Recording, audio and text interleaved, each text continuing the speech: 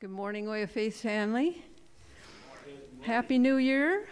Feliz Navidad. We're so happy to be in church this morning.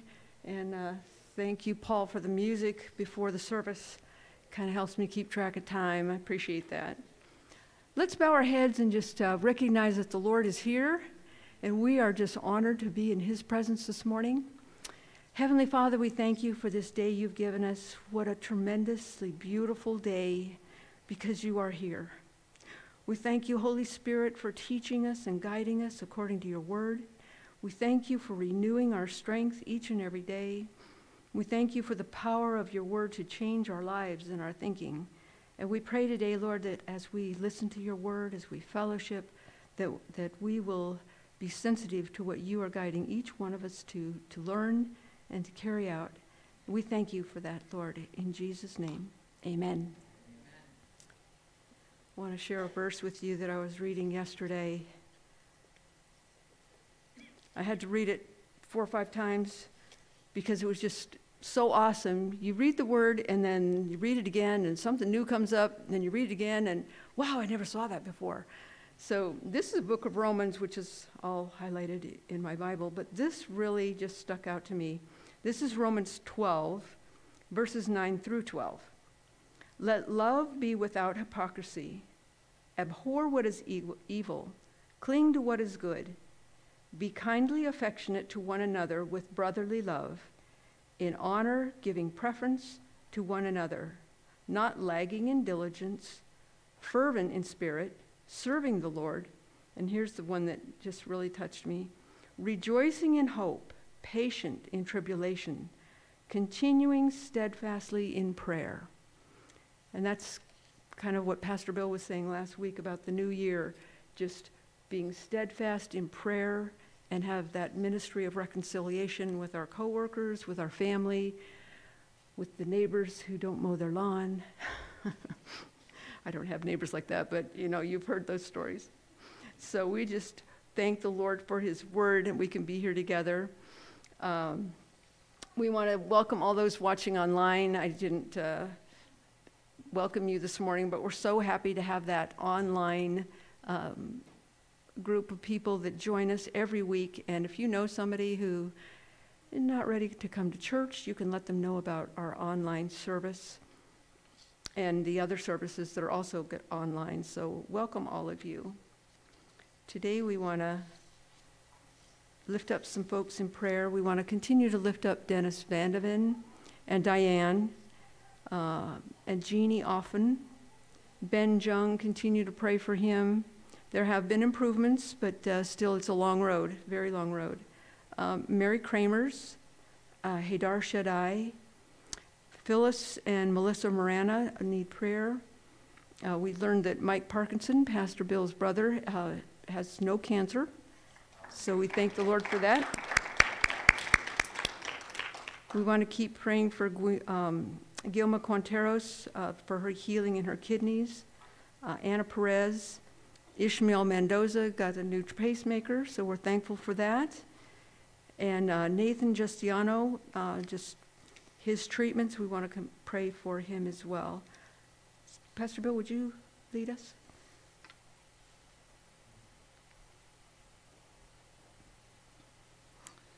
Father, what a privilege to call you Father, that we have one that loves us and cares as a father should care. And so we come to you with the heart, our hearts just moved for the critical needs in the body and those that are distant or near, from every single one that you know that is in critical need. Father, we know people have aches and pains. They've got all kinds of things that are going on. And so, Father, we commit every single person here at Way of Faith and those that are friends of ours, that are extended family. We extend that precious love that the Holy Spirit can move in their bodies and touch them and bring relief and healing. And we thank you for that. We're honoring you. We honor God, for you are the true healer of our bodies. And we acknowledge you, committing this service completely into your hands now. For we ask and pray in Jesus' name. Amen.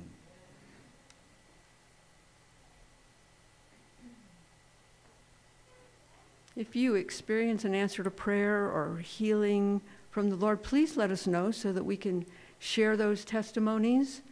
We're going to have a testimony right now. Verna, you want to come up?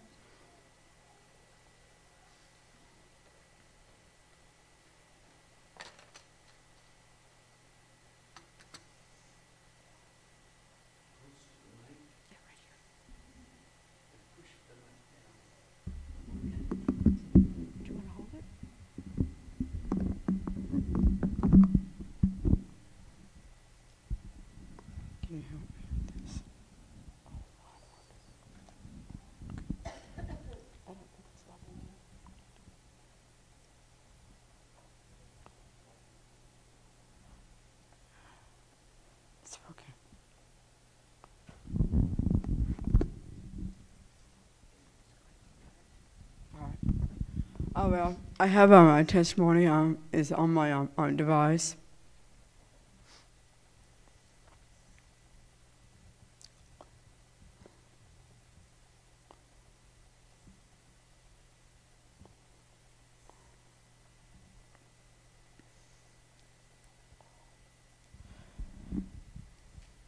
May I give a testimony of my faith at my workplace.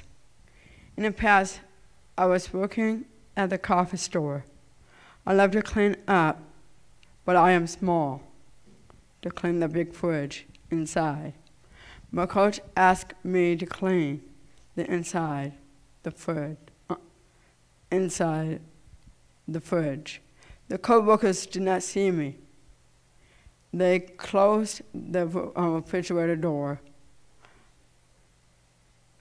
I was locked in.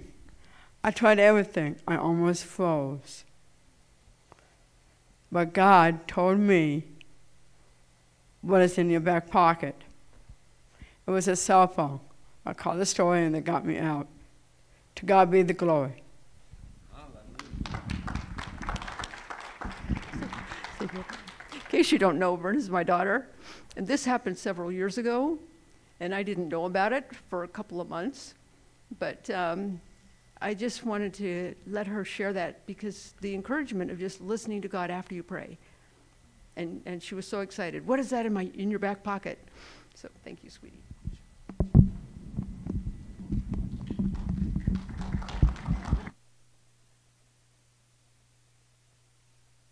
We can call on him in all kinds of situations.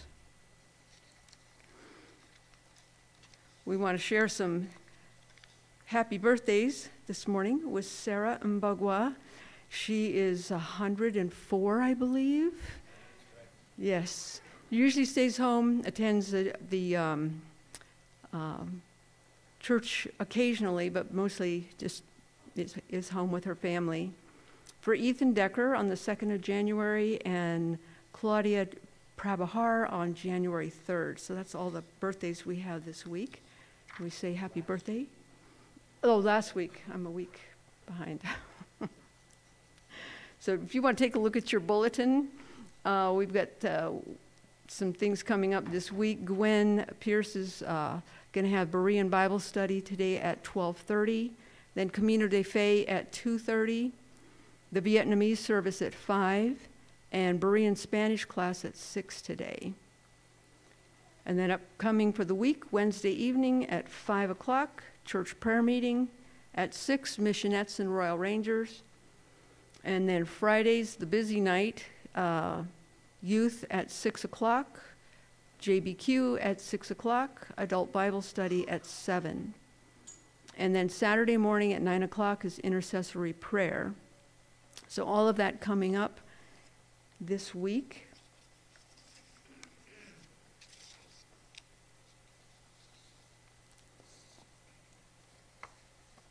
And we have a missionary letter from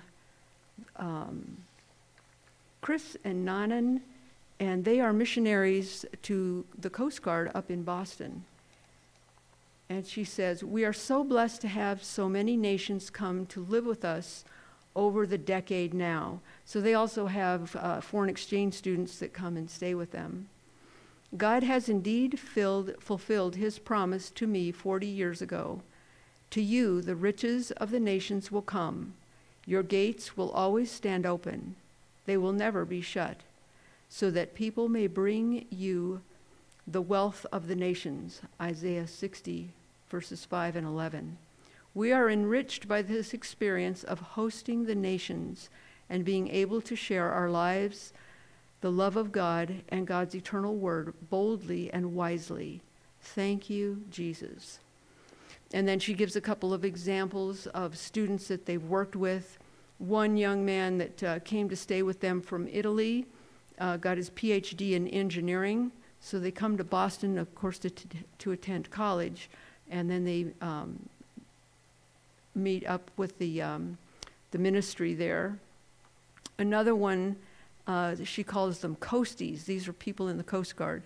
2 new coasties recently joined our Bible study. Over 100 coasties and civilians showed up the morning of the prayer service in remembrance of 9/11. So what a wonderful outreach they have there. She also wants to request prayer. She said after a grueling summer, Chris, that's her husband, finished 4 graduate courses in 5 weeks, all A's. Praise God. He now has received the renewal of his ESL teaching license from Maine Department of Education and got his job back at Everett High School. So she's asking prayer for him. Also prayer for wisdom and discernment as God leads them in their ministry there. And she herself is suffering from an unusual type of colon cancer, and they want to have her go into some specialized groups for treatment. So pray for her. So let's just pray for these missionaries, all of our missionaries. You've got a nice list on the back of your bulletin, but especially for Chris and Nanan. Father, we thank you for this day that we can lift up the missionaries. We thank you that we can support them through our giving. We thank you, Lord, for Chris and Nanan and the ministry they have to the Coast Guard attendees and people in Boston that they just meet. We pray for her healing, for Chris as he teaches in a high school, a public high school, Lord. Bless him and use him to bring your word to these young people. Thank you that we can be part of their ministry in our giving and our prayers. In Jesus' name we pray. Amen.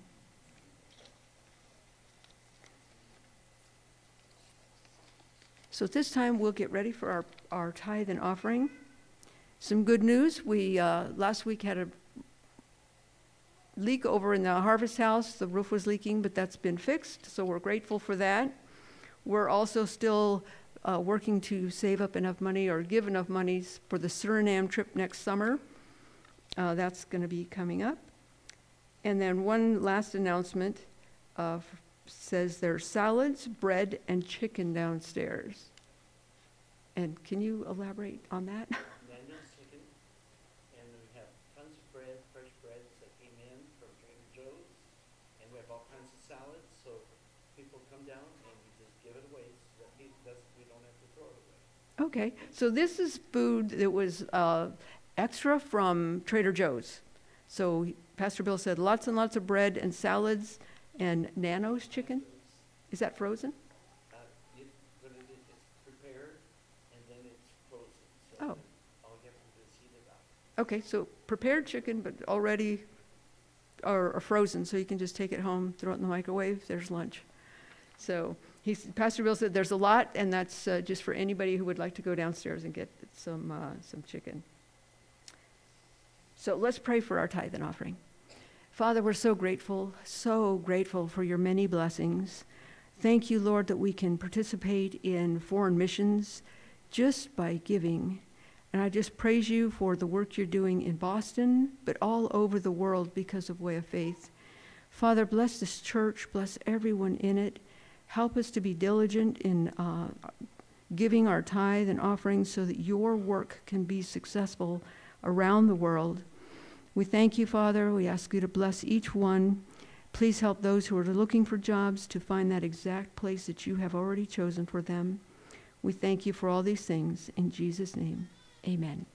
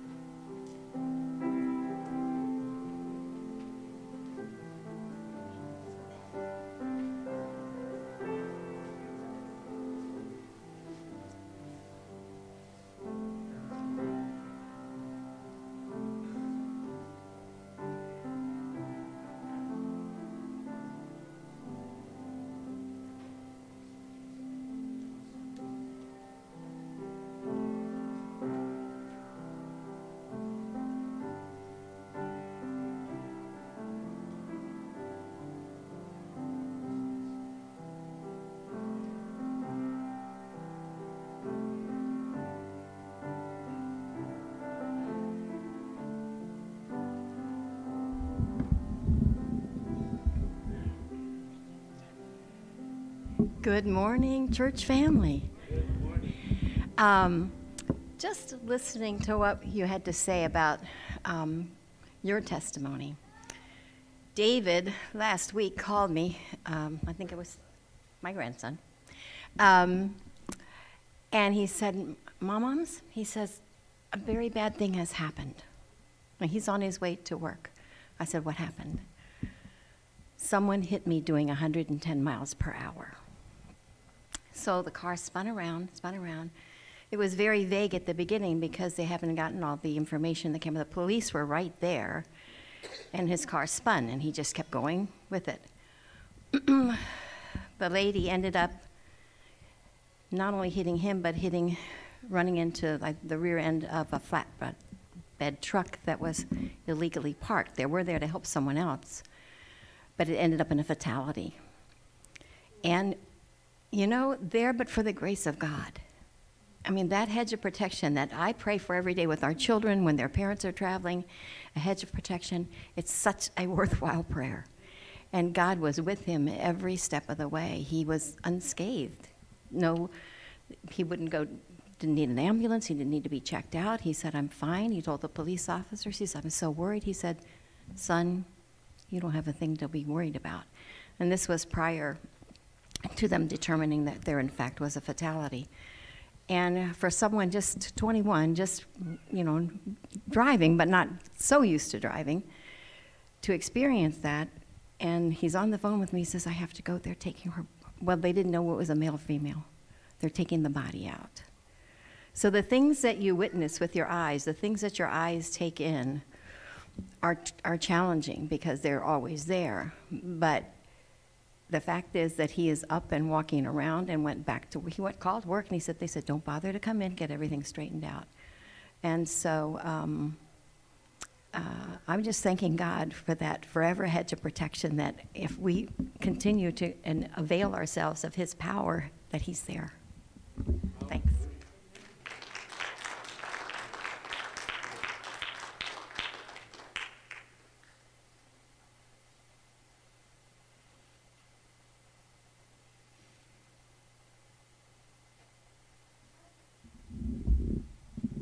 Pardon me 1 second.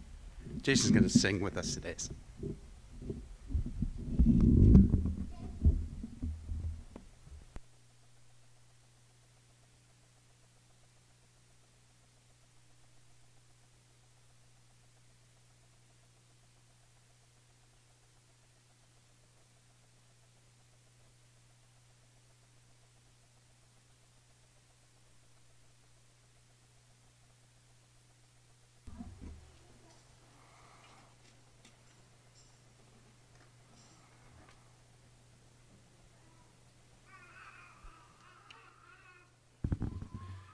All right, good morning, church. Let's stand and sing together today, praises to the Lord. We are so thankful for his leading and his guidance in our lives. I was thinking this morning as I was walking through church about the fruit of the Spirit, and love and joy and peace and self-control is one that we talk a lot about when you're around kids. And, I was thinking about it.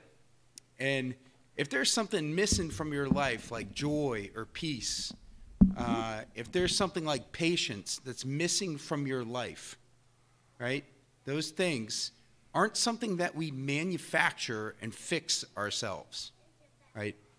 If you don't have peace, if you don't have joy, it doesn't come from changing your circumstances around you or changing your mindset or changing something of your own volition. It is a fruit of the Spirit of God in you, right? Mm-hmm. And so if you're looking for peace, if you're looking for joy, if you're looking for something outside of yourself or in yourself, it really is a key that you have the Holy Spirit and seek that as the source of those things.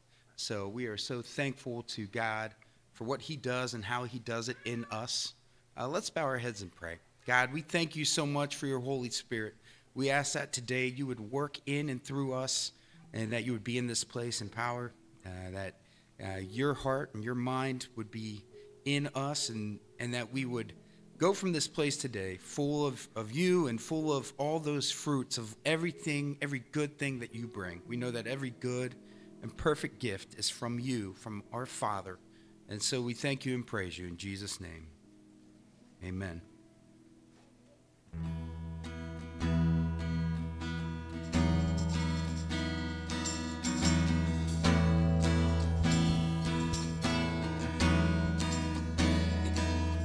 Who is this King of glory that pursues me with his love and haunts me with each hearing of his softly spoken word? My conscience a reminder of forgiveness that I need. Who is this King of glory who offers it to me?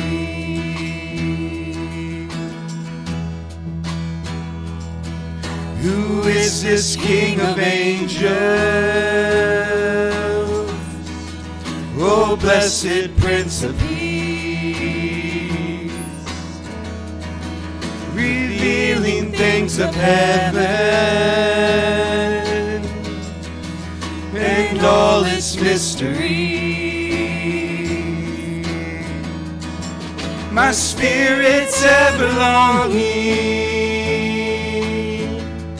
for his grace in which to stand.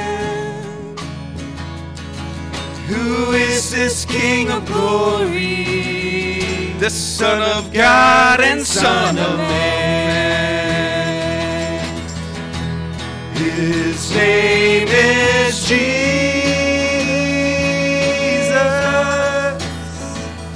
precious Jesus, Lord Almighty, King of my heart, King of glory. His name is Jesus, precious Jesus, Lord Almighty, King of my heart, King of glory. Who is this King of glory? With strength and majesty and wisdom beyond measure, gracious King of Kings, the Lord of earth and heaven, the creator of all things. He is the King of glory. He's everything to me. His name is Jesus,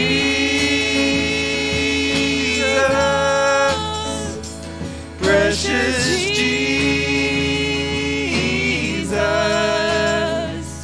Lord Almighty, King of my heart, the King of glory. His name is Jesus,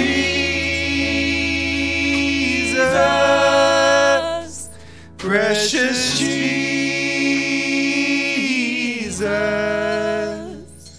Lord Almighty, King of my heart, King of glory. His name is Jesus,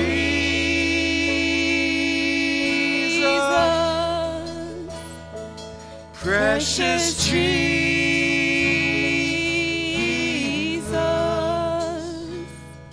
Lord Almighty, the King of my heart, O King of glory.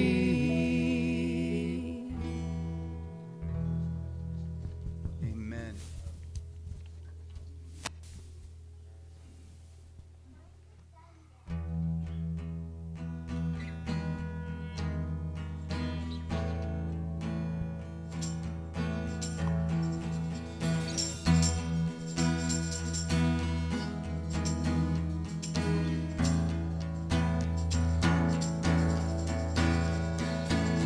Great is your faithfulness, O God.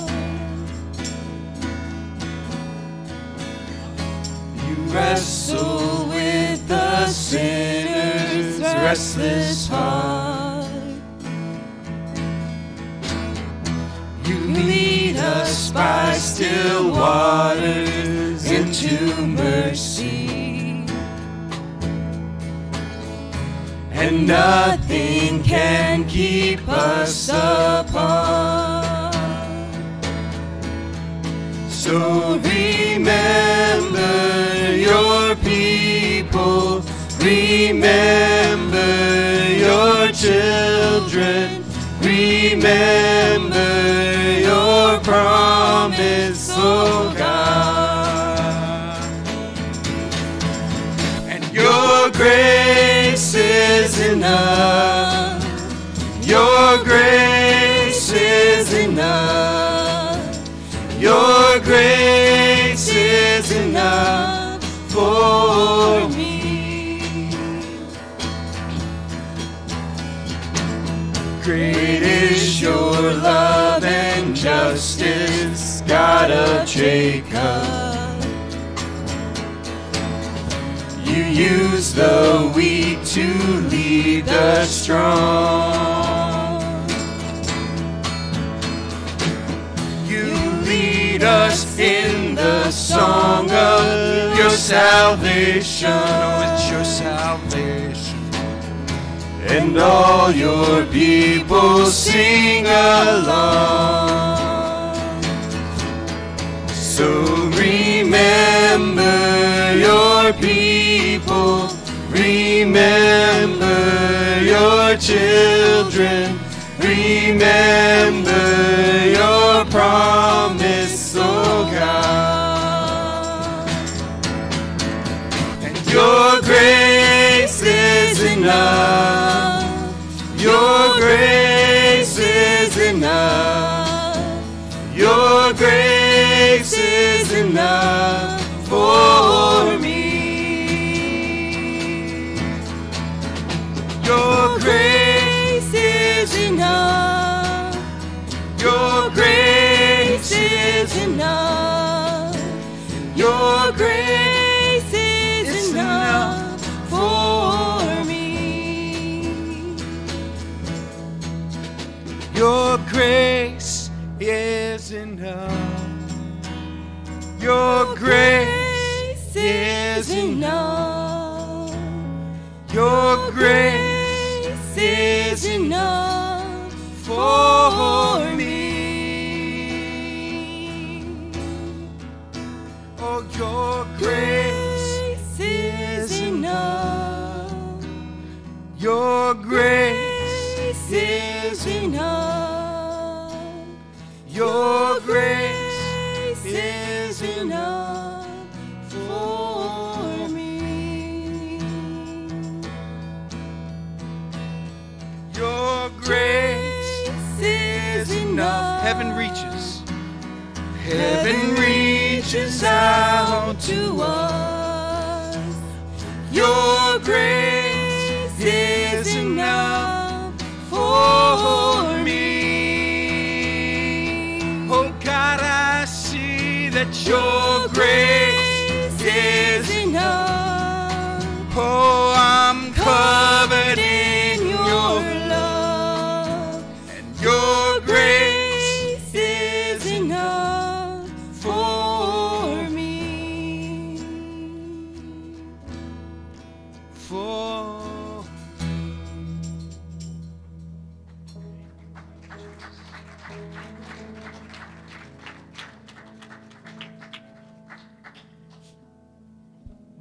God, we thank you for your grace. We thank you for your mercy. God, may it inspire us to draw close to you. May it inspire us to seek you in prayer. May it inspire us to read your word, to hide it in our hearts. God, may it inspire us to seek your Holy Spirit in every decision that we make. We thank you so much, God. Thank you for the hope that we have, the faith that we can turn to when things go wrong. Thank you, Jesus.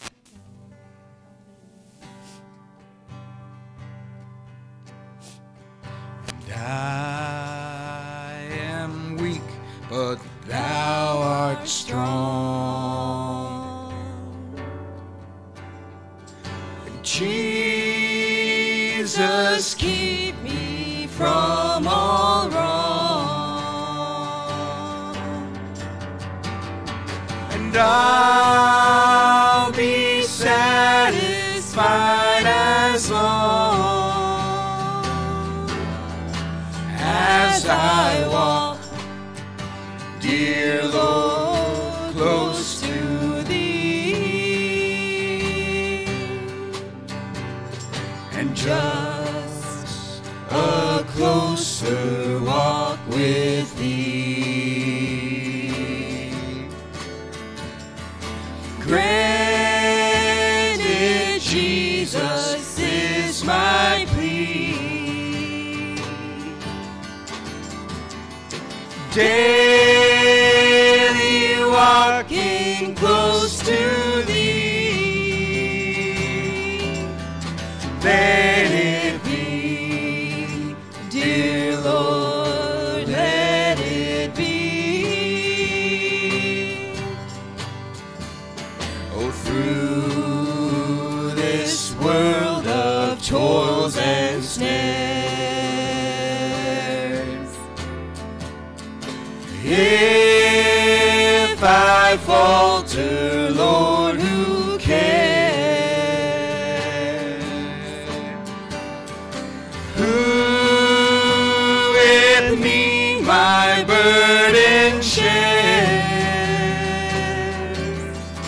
None but thee, dear Lord, none but thee.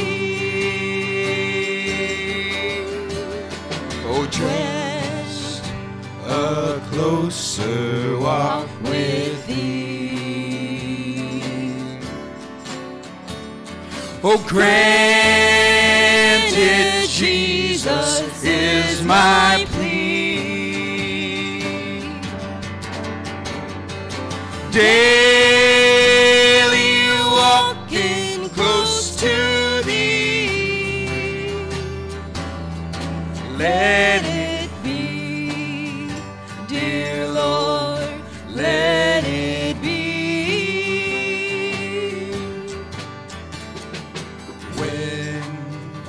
my feeble life is old,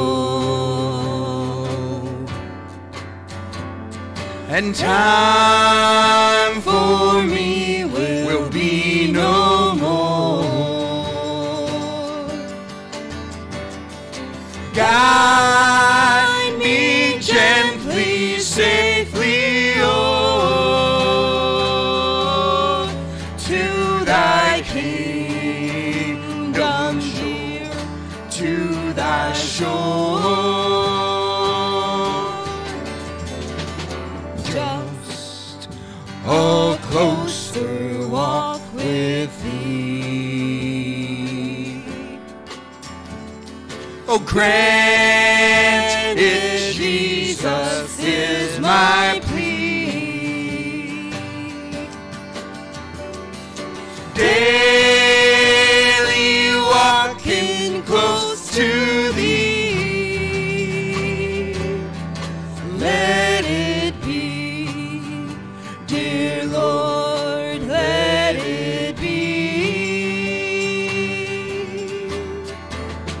Oh, just a closer walk with thee. Grant it, Jesus, is my plea. Daily walking close to thee. Let it be, dear Lord, let it be.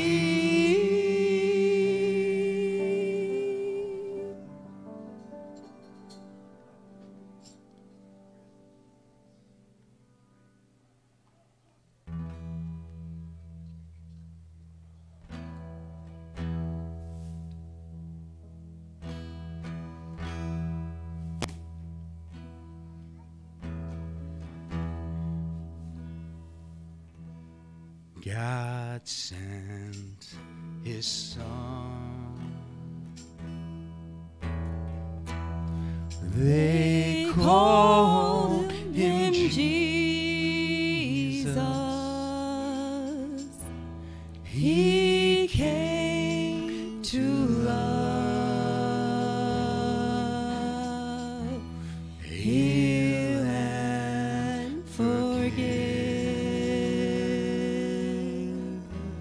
He lived and died to buy my pardon. An empty grave is there to prove my Savior lives. Because he lives, I can face tomorrow. Because he lives, all fear is gone. Because I know he holds the future, and life is worth the living just because he lives. How sweet to hold a newborn baby and feel the pride and joy he gives. But greater still, the calm assurance this child can face uncertain days because he lives.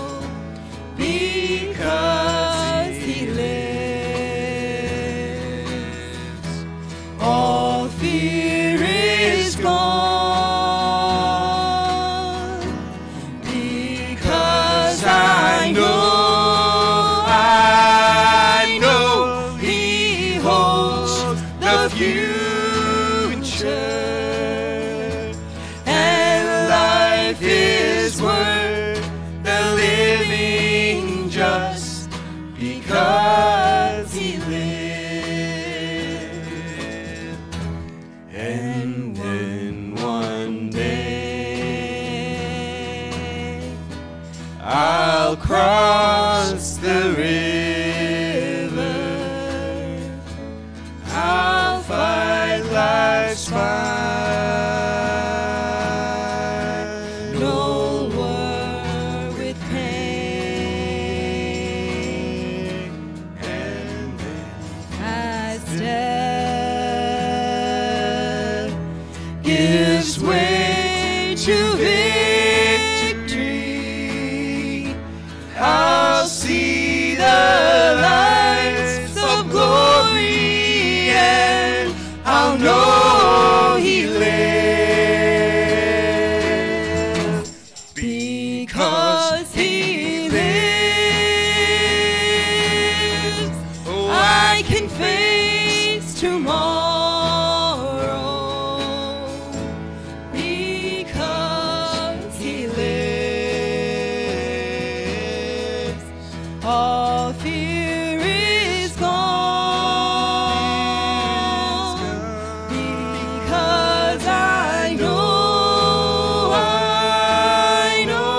He holds the future, and life is worth the living just because He lives. Because He lives, I can face tomorrow. Because He lives, all fear is gone. Because I know He holds the future, and life is worth the living just because He lives.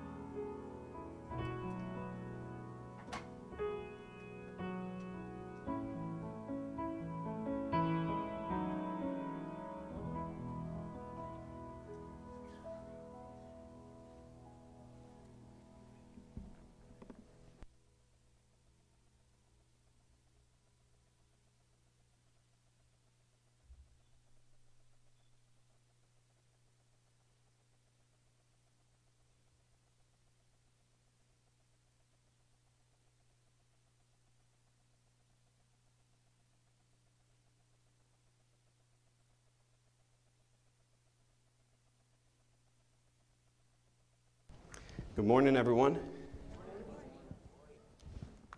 Happy New Year to you all. We're going to be in Luke chapter 9. We're going to be in two sections of Luke chapter 9, so you can turn there now.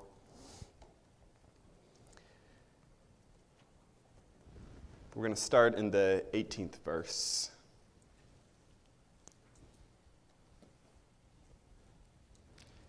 Luke chapter 9, starting in verse 18. As we enter into this new year, as is common for many people, there's talk of New Year resolutions, of things that we're resolving to do this year that we failed at last year. And year after year, we say, this will be the year. that I'll finally stick to working out. This will be the year that I'll finally stick to a Bible reading plan. This will be the year. This will be the year. For some reason, we fall short very quickly of our New Year's resolutions. Studies have shown that people that have a goal of working out, the start of the new year, gyms will bring in extra equipment, extra weights for the influx of people that come in, and right about this time, January 7th, is when they start getting rid of that extra equipment, because in about a week, most people have stopped to some extent. At the start of this year, many of you might have the Bible app on your phone, and you can do study plans. And an old member of my previous church sent out this study plan for a bunch of people to read through the Bible in a year. And sadly, you even see within that people who are excited about it and get on, and it only takes a couple days before they miss a day, a few more days before they've missed a couple days, and then they're just not applying it. And so there are some questions as to why this happens, but we're going to go ahead and open up with a word of prayer, and then we'll read through Luke chapter 9 and talk more about this. Father God, we thank you for the blessing of a new year. We thank you for the blessing of a new day, for a new moment. Father, we do not take any moment for granted, but Lord, you have welcomed us into your midst. Your presence is here. Your Spirit is here dwelling among us. Father, as we have taken this time to worship you, we continue to worship you in the way that we present ourselves before you now, that we might humble ourselves, ready to hear whatever truth you desire us to know. We pray that you open up our hearts, open up our eyes. Father, be glorified through the message that you give us today. We pray that it would cut deep to our hearts. Lord, that we would be continuously molded into the image of Christ. And Father, we are here now surrendering before you that you would have your way with us, have your way with this time in the name of Jesus. Amen. Okay, so Luke chapter 9, we're going to start in the 18th verse. We're going to read down to about the 27th verse, and then we're going to skip a little bit, go further down. So starting in verse 18 of chapter 9. Now it happened that as he was praying alone, the disciples were with him, and he asked them, "Who do the crowds say that I am?" They answered, "John the Baptist, but others say Elijah, and others that one of the prophets of old has risen." Then he said to them, "But who do you say that I am?" And Peter answered, "The Christ of God." And he strictly charged and commanded them to tell this to no one, saying, "The Son of Man must suffer many things and be rejected by the elders and chief priests and scribes, and be killed, and on the third day be raised." And he said to all, "If anyone would come after me, let him deny himself and take up his cross daily and follow me. For whoever would save his life will lose it, but whoever loses his life for my sake will save it. For what does it profit a man if he gains the whole world and loses or forfeits himself? For whoever is ashamed of me and of my words, of him will the Son of Man be ashamed when he comes in his glory and the glory of the Father and of the holy angels. But I tell you truly, there are some standing here who will not taste death until they see the kingdom of God." We're going to skip down to verse 57 now. This is continuing the cost of following Jesus. In verse 57, as they were going along the road, someone said to him, "I will follow you wherever you go." And Jesus said to him, "Foxes have holes, and birds of the air have nests, but the Son of Man has nowhere to lay his head." To another he said, "Follow me." But the man said, "Lord, let me first go and bury my father." Jesus said to him, "Leave the dead to bury their own dead. But as for you, go and proclaim the kingdom of God." Yet another said, "I will follow you, Lord, but let me first say farewell to those at my home." Jesus said to him, "No one who puts his hand to the plow and looks back is fit for the kingdom of God." Amen.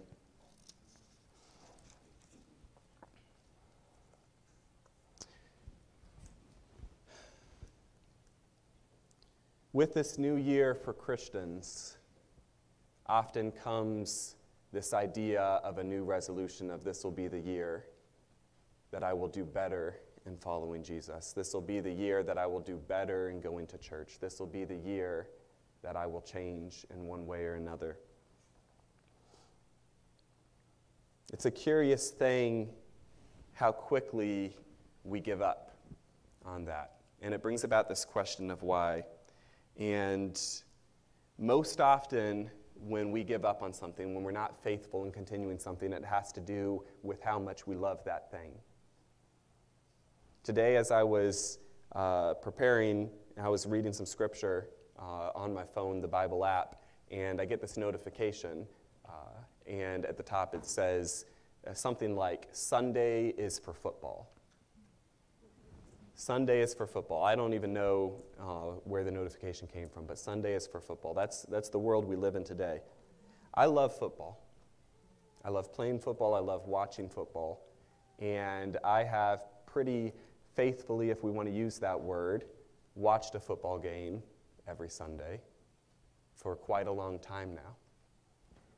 There are certain things that bring us enjoyment that are simple for us to continue with. Day after day, week after week, whether it's football or something else. When it comes to reading Scripture, for many in the church, we set out to read a chapter a night. We set out to do our devotional early in the morning with the Lord. And we struggle. And it might be different for different individuals, but I think at large it boils down to your relationship with Christ and your heart and motivation behind why you are doing these things. So if we are to set out disciplining ourselves in reading Scripture and praying and fellowship in church, whatever it might be, if we are to set out in obedience to Jesus' commandment here where he says, "Follow me," there's a call to all people and he says, "Follow me," daily, then we have to be in love with that with which we are engaging in. We have to be in love with Christ. We have to be in love with his words, with his teachings, with his presence, with his spirit. So the first question we have to answer then is, who is this man Jesus? I didn't talk to Paul about this message, and here God gave him this song, "Who is this King of Glory?" for us to sing. We have to ask that question. And we have to have this revelation in our heart of who he is. Not just words that we've memorized, not able to give a simple answer on, yeah, Jesus is this person, he did this thing.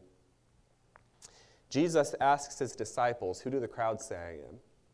The crowds didn't really know. They recognized greatness. They recognized that he was someone worth noting, someone worth paying attention to some extent. But they said maybe he's John the Baptist, maybe he's Elijah, maybe he's one of the prophets of old that has risen again. They didn't really know. All they knew is earlier he gave them some food, and they wanted to follow him because he fed them. Right? So Jesus looks to his disciples and he says, "But who do you say that I am?" And Simon Peter says, "You are the Christ of God. You are the Messiah, the Christ, the promised one from God." It doesn't say it in here, but if you look at this story in the book of Matthew, Jesus goes on to say that the Lord revealed this to you. He doesn't say, you figured this out, you came about knowing this, you were smart enough to pick up on things. He said, our Father in heaven revealed this to you. So who is this man Jesus? He is the Christ. But I can tell you that, and you can go home, and you can talk to a neighbor, and they say, how was church? And you say, it was good. And the pastor talked about Jesus. He said he's the Christ. Right? We can repeat these things, repeat these words. We can even know that it's true to some extent, but it's a different thing to have it revealed to you. And to have it revealed to you, you have to position yourself within God's presence, within his word. And this is where it's kind of interesting. In order to truly know God, you have to be in his word. And to discipline yourself to be in his word, it really helps to truly know God.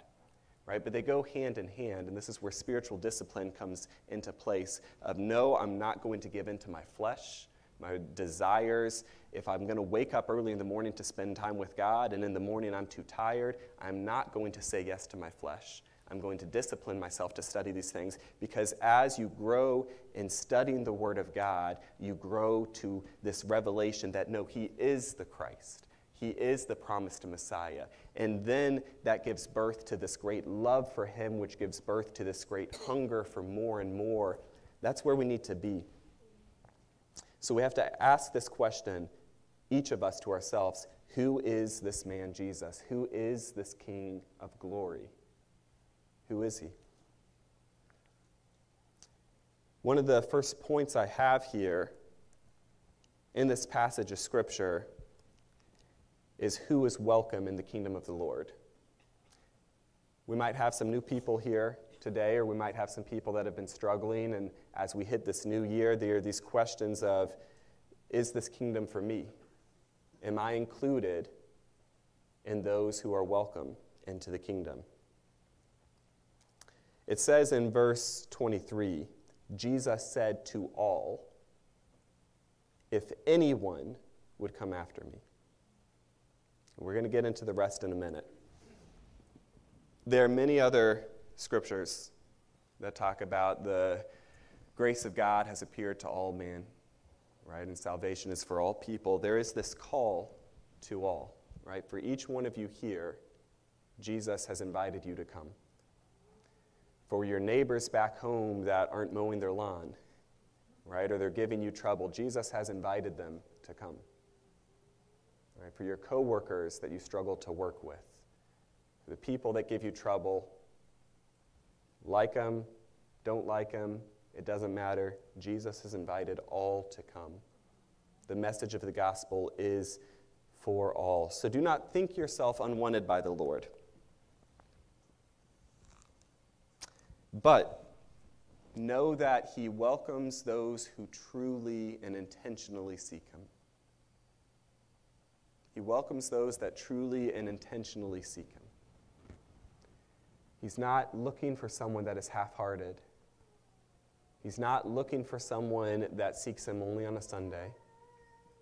He is looking for those that truly seek him. When he says, if anyone would come after me, and some versions say, if anyone will come after me, that word translates to this idea of if anyone has that strong inclination, that strong desire, that yearning to follow me, right? Not for those people that simply want to be fed. Jesus multiplied a bunch of food and gave it out to the people, and those people said, we'll come after you. We'll follow you. They were only after the food. They were only after Jesus being some means to an end that they desired, some fulfillment of their flesh, their own hunger, right? When Jesus says, if anyone would come after me, if anyone would, with great intention and great desire, come after me. So we see in the church a lot of people that have this spark, this moment of joy and eagerness and excitement. Some might come in during our worship service and say, this is so wonderful, a community. We're all happy, we're all joyful. I love this, I have friends, this is great. Right? It's an emotional experience for them. Some people might come here, some might be here today out of desperation. I have heard that Jesus is the healer and I need healing. I have heard that Jesus can provide and I need provisions. Neither of these things are bad in and of themselves. God has created emotions, and God wants us to come and delight in him. right? And there's nothing wrong with this emotional experience. There is nothing wrong with coming to the Lord for healing or provisions, because he is the healer and he is the Lord who provides. But neither of those serve as the foundation for our faith.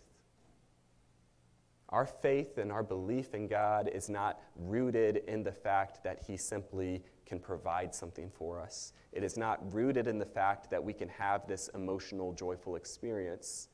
The foundation of our faith is rooted in the reality of Christ. It is rooted in who he is and what he has accomplished, right? These other things build on top of that and are included with it. There are many people who are simply being fueled week after week by these emotional highs that they experience.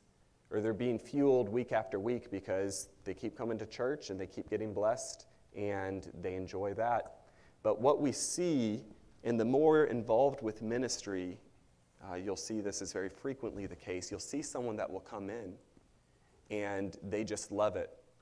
They say, this is wonderful, I want to know more. They'll take a Bible, they'll take communion, they'll take time of prayer, and then they'll leave and you won't hear from them again. They'll go back out into the world and they'll be swayed again by the world. Right? And then maybe a month or two later, they'll be back and they'll be saying something about really needing to repent and they really want to get right with Jesus, and they just love the community and the fellowship they experience, and they go back out into the world and they get swayed again. These emotional experiences and even the provision of food and healing and the meeting of our physical needs that the Lord provides do not give us the strength that we need when we go out into the world, right? Where that strength comes from is having your feet firmly planted on the Word of God, on Jesus Christ himself, Christ crucified, his blood, the reality of those truths, the revelation of those truths within your heart. So all are called, and Jesus invites all, he welcomes all. We are glad to have anyone and everyone come through these doors and worship with us. But if anyone would come after Christ, they must truly know who he is, and they must fall in love with him. And it is a process. There doesn't have to be this instantaneous change of mind where you suddenly know all there is to know about him. None of us know that, and we're still learning stuff today. But it is a growing love for who Jesus himself is. And I want to wake up in the morning and read my Bible, not so that anyone else on this Bible app can see that I'm staying consistent with the plan, not so that I can figure out if there's a special prayer I can pray to receive something else in life. I want to wake up and read my Bible because I want to spend time with the Lord, because I am in love with the Lord, right? There's a teaching in Matthew, this story Jesus tells about the 10 virgins that are waiting for the Lord's return. And half of them, it says, have oil in their lamp, and the other half don't. There are a lot of people that are relying on the oil of those around them. There's too much in there to get into the teaching on that. But I can't stress this point enough, that too many of us are dependent upon the faith of those around us, and dependent on the knowledge of those around us, and dependent on the relationship others around us have with the Lord. And when we get to heaven and you stand before God and God says, "Who are you?" and you say, "I'm a friend of Jason's," or "I'm a friend of Pastor Bill's," that's not going to get you anywhere. That's not going to do anything for you. We cannot rely on me to come forward and tell you what the Bible says, and then you go forth this week and say, "Well, I got my fill. I know what the Bible says because Jason told me." Right? I am here to teach. I am here to present the Scripture. I'm here to expand on what the Scripture says.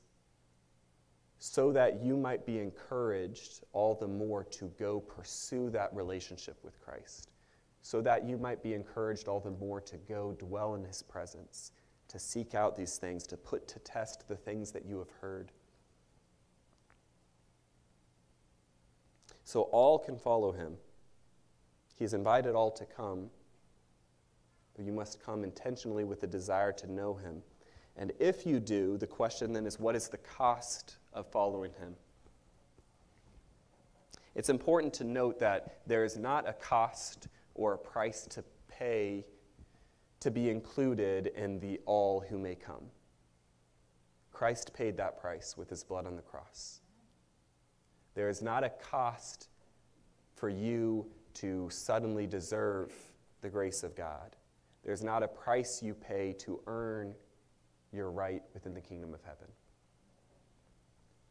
But truly following Jesus does cost something.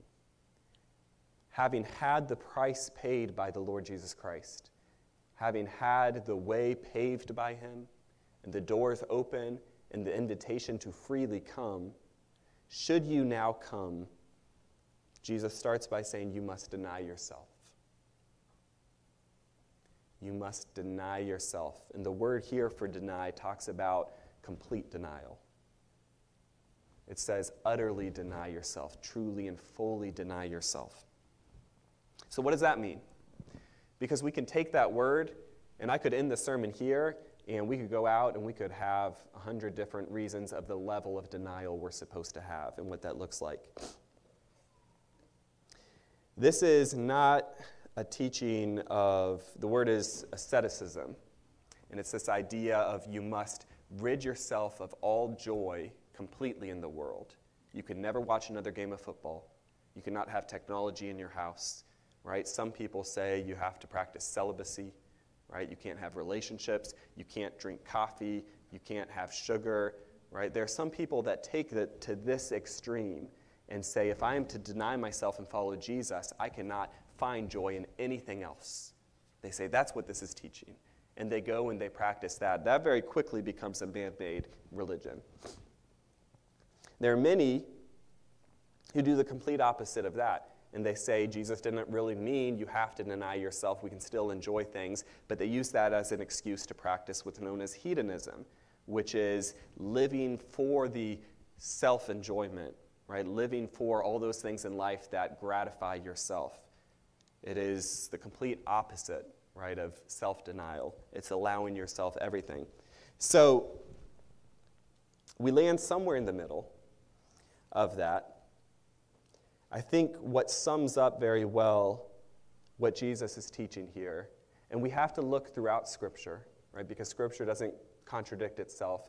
And for those of you that truly study the Scripture, when you come across a verse that you need to expand on, right, or a verse that is difficult to understand, we use all of Scripture and the truth of Scripture to interpret those meanings, right? And so if there's a verse where you say, you know, Jesus is saying this, it just doesn't make sense, but over here in Hebrews, it's very clear what he's stating. We can gather meaning from other passages of Scripture. And there's many Scriptures that talk about denying yourself, that talk about not serving or gratifying the flesh, right? So it's not just taken from this. It's not me saying, I'm going to interpret what this word deny means, right? But we look other places, such as Philippians chapter 3, verse 8. Paul says that we are to count all else as loss because of the surpassing value of knowing Jesus Christ our Lord. We are to count it as loss because of the surpassing value of Jesus Christ our Lord. God has created this world. He has created nature. He has created food. He has created all of us. And he desires for us to find joy in his creation. Right? This isn't saying you can't go on a hike and say, wow, I love fresh air. And I love these trees. Right? We are to find beauty in those things and find joy in those things. But the surpassing value of knowing Christ, there's no comparison. There's no comparison. There should be nothing competing for your love. There should be nothing competing for your joy. Which means today, after the service, if I go home and I'm going to watch some football and I feel convicted, right, that voice that says you should really spend some time with the Lord, without hesitation, I should go to him. Right? And it's different for different people at different times. Right? The Lord convicts us in moments for different reasons. He calls us to him to greater degrees at different times for his purposes. Right? So I can't have this conviction of don't watch football today, spend time with the Lord, and then I see someone else watching football and I say, hey, you're sinning. Right? God speaks to us. He speaks to us broadly, but he also speaks to you individually in ways of your heart. Right? So we can find joy in other things. You can watch football. You're probably better off not watching football, especially if you're a Redskins fan. But you can watch football, right? You can do these things. But they so greatly pale in comparison to the surpassing value of knowing Christ. Jesus doesn't want there to be any competition. If you are truly going to come after him, he says your heart cannot be pulled in two different directions. You cannot love both Jesus and something else with any degree of closeness. We must forsake those things. He goes on to say you must carry your cross. He says a key word here that we all need to know, and that word is daily. Because many people can leave hearing we have to deny ourselves and we have to carry our cross, and they'll go and they'll slip up. They'll be caught up in something. They won't listen to that conviction of spending time with the Lord one day, and they'll think I messed up. This is something that we daily apply because we are still living in our flesh. Your flesh still desires these things, right? And we can say that finding joy in going on a hike, finding joy in food, and finding joy in football, and fellowship with other people, whatever that might look like, we could say that those aren't bad things. But when the flesh is leading you into these things, and when the flesh is saying, I want this, feed me, that's where the danger lies. We battle the flesh day after day. Jesus said, you must pick up your cross daily and follow me. If we look in Galatians 2:20, it says that, this is Paul, he says, I have been crucified with Christ. I have been crucified with Christ. Right? And we crucify our flesh and we crucify our sin day after day as we get up in the morning. Lord, I am crucified with you. It is no longer I who live, but you living in me and through me. As Paul shared during worship time, if you don't have peace, right? Peace is a fruit of the Spirit. It's not something you muster up with your own strength. I'm going to figure out how to have more peace or more joy. You're going to pursue him who is peace and who is joy. This idea of carrying your cross is taken both physically and figuratively. Physically, Jesus says, in this world you will have trouble. The world will hate you because they hate me. You will be persecuted. And you will have to be prepared should you choose to come after Christ and follow him. You must know that it won't be easy with regards to the things that you will face in this world. The world will not love you because you follow Jesus. That's becoming very clear. It has been very clear. And it's just exponentially growing year after year. The world's hatred for those who are serving Christ. I mean, just this notification that I get that says Sunday is for football. 50 years ago, 100 years ago, there was a much greater understanding among all people of this idea of the Lord's Day, of this idea of setting apart time for the Lord, even for people that weren't believers. There was an understanding, but you look at how greatly things have changed, where now everything is given over to the world. Everything is used for the world, used to gratify the flesh. So there will be persecution, and we must pick up our cross. There will also be this idea, figuratively, of denying yourself, this self-denial that we must do every day. Right? It's not something you have to wake up every morning and recite something about denying yourself, but at the same time, it would be beneficial for all of us in the morning to get up and say, Lord, I'm not living today for my flesh. I'm not living today for my desires. I'm living today for whatever you desire. The psalmist writes that as you delight yourself in the Lord, he will give you the desires of your heart. So you come to him in the morning and you say, my flesh wants these things, but Lord, I am delighting myself in you, and you will notice that God will change those desires. You notice it a lot if you practice fasting. Anytime I fast, I get hungry. And then I go and I read the Word, and God removes the hunger because I'm filled, I'm satisfied in him. And then a little while later, I might be out doing some other things besides spending time with the Lord, but I'm still trying to be fasting, and I'll start getting hungry because I'm not with the Lord. I'm out in the world, and I'm allowing the flesh to speak to me, and I'm saying, you really should go ahead and go eat now. And I go and I read the Word, and I'm satisfied. Right? If we delight ourselves in God, he will satisfy us. So the question then we need to ask ourselves is, will you forsake all for the surpassing value of knowing Christ? Will you forsake all things? Are you willing to give up all things? Because as I say that you can still enjoy the things of life, oftentimes God does call us to give up things. One pastor that I listened to a lot, he had a real passion for basketball. And he had a real gift for playing basketball. He was incredibly talented. He was doing well. He had scholarships. He had opportunities to go very far. And he felt very strongly as he came to Christ that he was to give up his goal, his pursuit of becoming a professional basketball player. And he was to go into ministry and serve the Lord. For some people, they follow after God, and you can continue.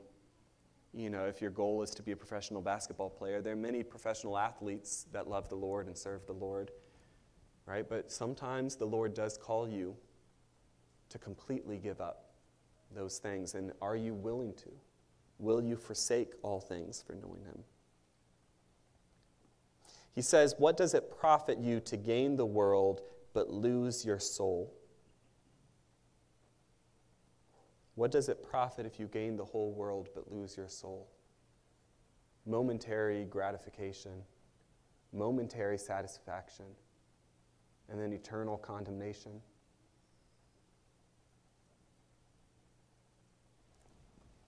As we enter into this new year,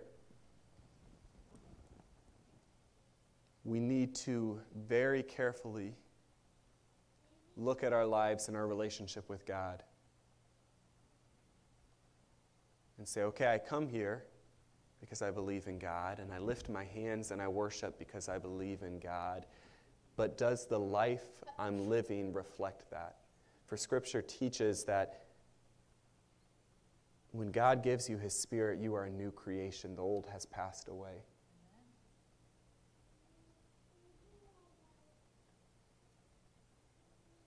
Instead of a New Year's resolution, it's a new life resolution. I try and stay away from those catchy terms that people sometimes use, but I think that one is true. It's a new life resolution. Jesus says, those that are ashamed of the Lord, he will be ashamed of them. He will not know them. So do you find yourself with opportunities to present the gospel of Christ to those around, and do you back down? Do people ask you about Jesus and do you shy away? Are you very closed off with your faith? What does the life of someone who has answered the call to follow Christ truly look like? Because the life of someone that loves football, that is passionate about their football team, their favorite football team, they're wearing jerseys, they're wearing hats, they're attending games, they're talking about the team. It is very evident and clear when someone is truly passionate about something. If there is a movie that has just come out and people are in love with the movie, they can't help but talk about it all the time. If something exciting has happened in your life, you talk about it all the time. For many people, the work that you do day after day, you wear it on your sleeve, you make it evident to those around you because you're passionate about it. There are things in life that we love. There are things in life that we are passionate about. There are things in life that we pursue and that we make known to people, and it is evident to people, right, our love for those things. And so if you sit here and you say that I am passionate about the Lord and I have answered the call to follow him, is it evident to those around you? Have you forsaken all things for the surpassing value of knowing Christ as your Lord? Do you rejoice in him constantly? Do you rejoice in him openly? Sometimes something good happens in someone's life and we want to say praise God, but we hesitate to even say something like praise God. We hesitate to give thanks to God in front of other people because what are they going to think if they know I'm a Christian? We can't stand here and say that we truly have answered the call to follow Christ and yet go out in the world and not follow Christ, not be image bearers of Christ. We cannot stand here and say our greatest joy is placed in Jesus and then go out in the world and spend a majority of the time with things that are not Jesus. We need to truly reflect upon our own lives and say, Lord, am I more in love with you than anything else in this world? Do I have more joy in you than anything else in this world?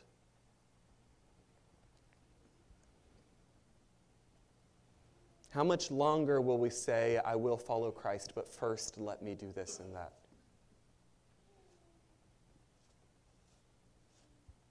One person came before the Lord and they said, I will follow you, but first let me go say farewell to my family. That seems like a good thing. It seems like there's nothing wrong with saying goodbye to your family, nothing wrong with burying your father. Right? But it's this idea of, but first let me do this. I love you, Lord, but first let me do this.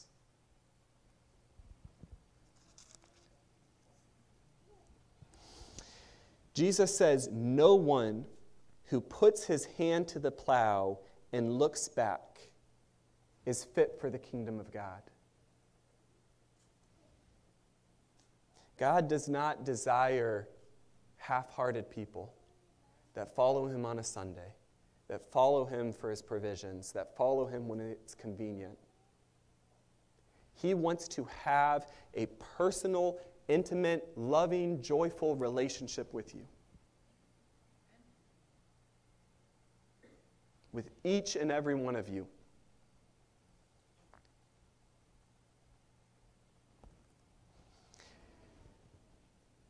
In the book of Revelation, in the 3rd chapter, right, in the early part of Revelation, there are these letters to churches. And in the 3rd chapter, at the end of it, there's a letter to the church of Laodicea.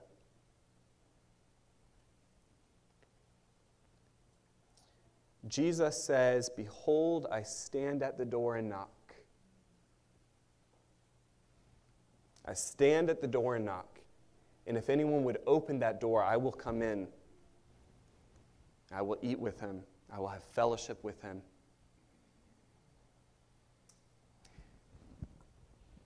Many of you have opened that door. Maybe all of you have opened that door. I don't know.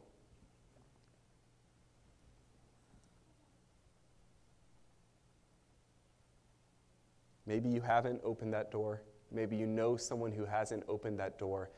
Jesus is standing at the door of your life. He is relentlessly knocking upon the door of your life, asking to come in to bring you the greatest love and joy you could ever experience. Constantly, time and time again, knocking and knocking and knocking and knocking to come and dwell with you. One day he will stop knocking.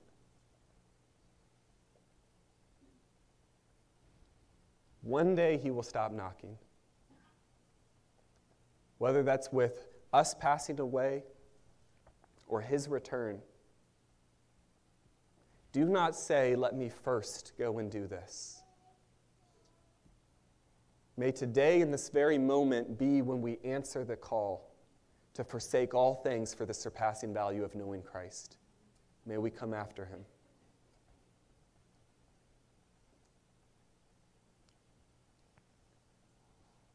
We have communion, but I'd like to pray right now,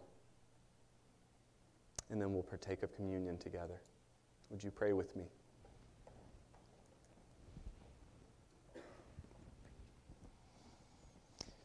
Lord, we are so undeserving of your infinite love extended towards us. We are so undeserving of your grace and your mercy and your forgiveness. Father, even as we turn from it to pursue other things, you still chase after us. You still stand at that door and knock.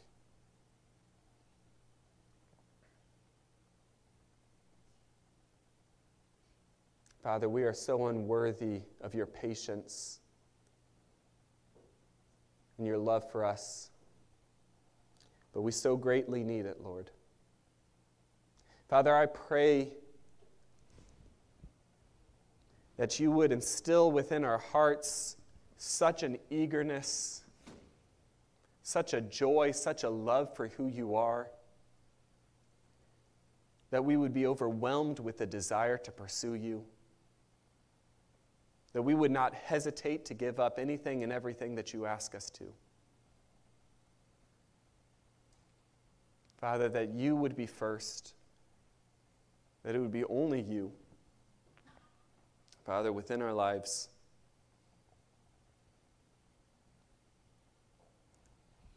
Lord, we look unto this new year you have given us.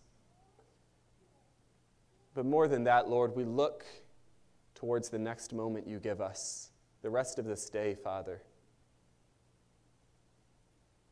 May this day be given unto you. May every thought and action be taken captive in obedience to you and your word. May we joyfully live out this afternoon, this evening that we have before us for the purpose of glorifying you. And may that continue day after day after day after day until you return, that you would be glorified within us, Lord, and through us. Father, we are so humbled by your love towards us. We give you praise. Father, we joyfully praise you with great thanksgiving, for you alone can save, you alone have saved, and you alone our hope is found. And so we just praise you now and ask that you continue with us in the name of Jesus. Amen. If some elders or deacons could come forward, we will take communion now.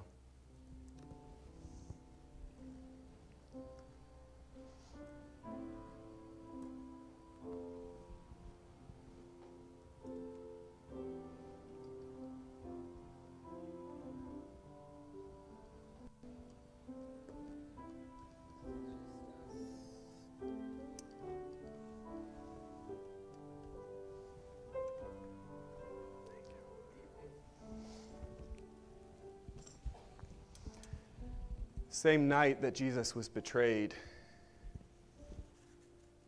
he took the bread and he took the cup. He did this with his disciples. He knew he was about to be betrayed. He had those that were following him who had not forsaken all things, who had not fully denied themselves, and who would ultimately turn from him. But he took the bread and he took the cup knowing that. He said, "Do this in remembrance of me." We are to reflect upon what Christ has done. This is not something simple that we do as a church together. This is something that God has called us to do intentionally, to do with purpose, with understanding. We do not take communion because those around us take communion. We do this to remember Christ. We do this to praise Christ for his body and for his blood, for the healing and salvation that is found in him. Father God, as we partake in this, I pray you would condition every heart to look solely unto you, that you would be magnified, that you would be exalted and set apart as Lord within our lives. We are so grateful for all that you have done. Father, as you have called us to come, may we answer that call. May we joyfully answer that call. Amen. Amen. You may come now and take the communion back to your seat.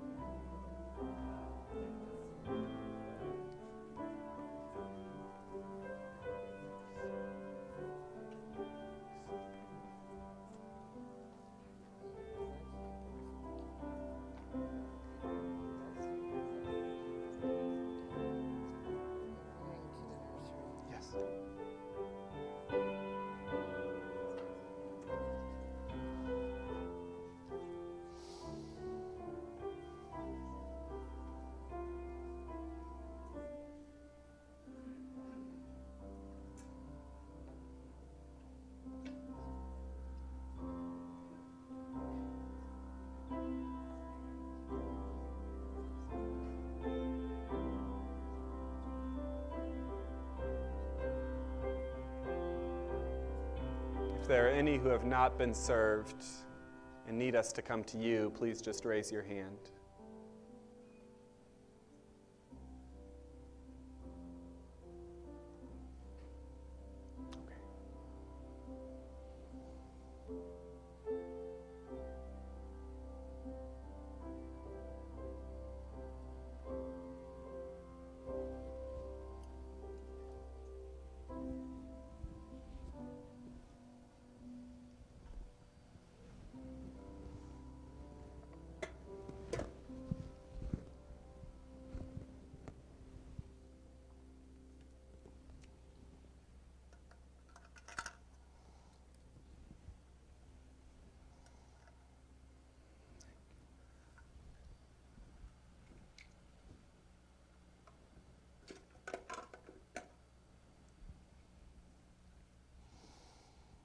Pastor Renato, would you pray for the bread?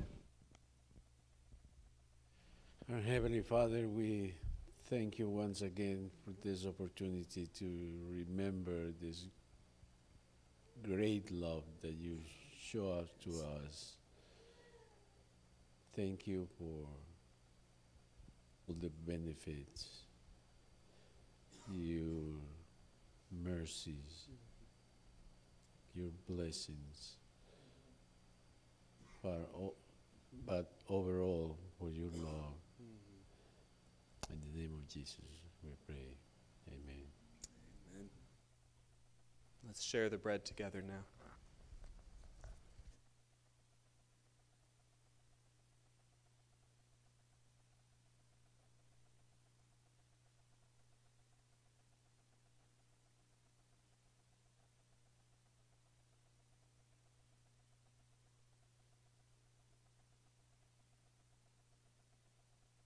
Would you pray for the cup? Our precious Heavenly Father, we thank you for the fact that you were able to sacrifice yourself. You were able to see the value that we can provide, so much so that you laid your life down. You let your blood be spilled out for the remission of our sins. As we drink of the cup, as we take of the communion, we just ask that you touch each and every one of us. Touch our hearts. Open our hearts up to your Spirit, that we can receive your forgiveness for the sins for which we have committed. In the precious name of Jesus we pray. Amen. Amen. Let us drink together.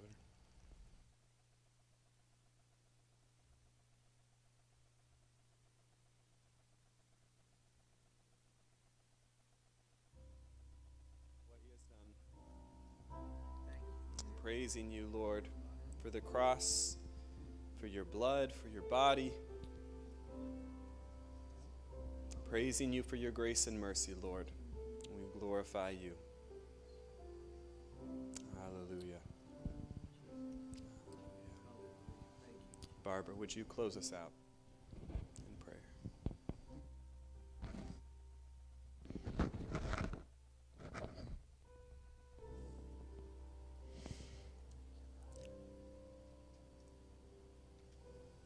Father, we thank you for this year, for your loving kindness, for all that you provide for us. You said that you inhabit the praises of your people. So we thank you. We continue to give you thanks and praise every day, all the time, because you inhabit our praises. Lord, we just ask that you would be with us as we go, as we come. You promised never to leave us or forsake us. Let us be ever mindful of your presence with us, and hear and listen and be sensitive to those things that you want to say. Speak to this person. Do something kind for that person. Just listening always to your voice and being obedient. We ask you for these things in Jesus' name. Amen. And God bless you all. We will come and collect the communion cups. And remember, there's food downstairs for you all as well. Be encouraged, be blessed, bless each other. Amen.